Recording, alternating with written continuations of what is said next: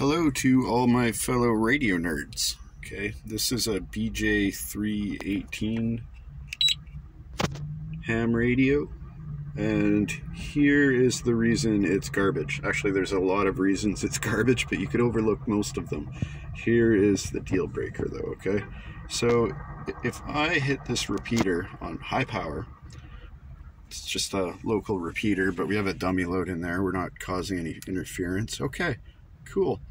14 watts, which is about what I could expect with this power supply, and the car not actually running. Sorry about my finger there, but now if I change it to a VHF channel and transmit on high power, we get between 1 and 2 watts.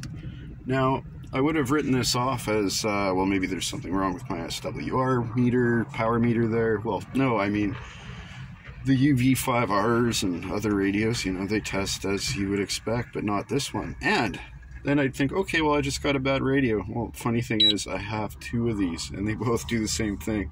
So if you have one of these radios and you think you might be transmitting at, you know, 15, 20 watts, 25, anywhere in that ballpark, maybe you are on UHF, but not VHF. I mean, maybe you are. Maybe you have a good radio, one that isn't garbage, but yeah, the 2 I have, garbage. Guess it still makes an okay scanner and a UHF radio, but that's about it. Make a good paperweight too. That's all I got for now. I just wanted to do a quick video on that because I've seen a lot of videos saying how this is an awesome budget radio for under $100. It's probably not.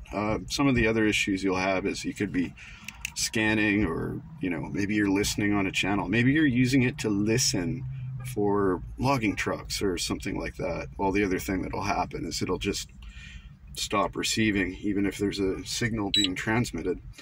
You won't hear it, and there won't be any indication. Actually, you will see, it will look like it's receiving, but you'll hear no noise and it'll just be frozen like that.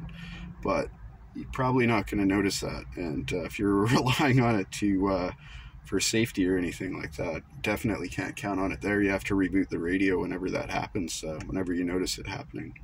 It's really prone to interference, you know, from anything. You can have a TV on, any other radio nearby, so that makes it a less good scanner, even if you put the squelch up at 9. Still no good. Anyway, that's all I got for now. Take her easy.